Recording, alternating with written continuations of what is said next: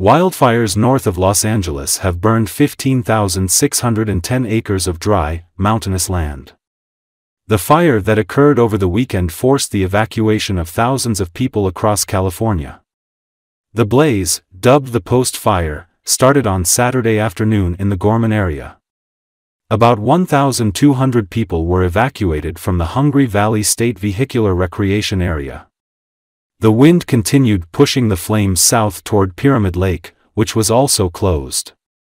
The fire was just 2% contained Sunday evening. No injuries were reported. The cause of fire is under investigation. The National Weather Service issued a red flag warning for northwest Los Angeles County, warning of high temperatures, low humidity, and strong winds through Monday and possibly strong northerly winds on Tuesday. These conditions will be favorable for the rapid growth and spread of wildfires, including the ongoing post-fire complex, the Weather Service said. Multiple structures were damaged and destroyed, officials said without providing exact figures.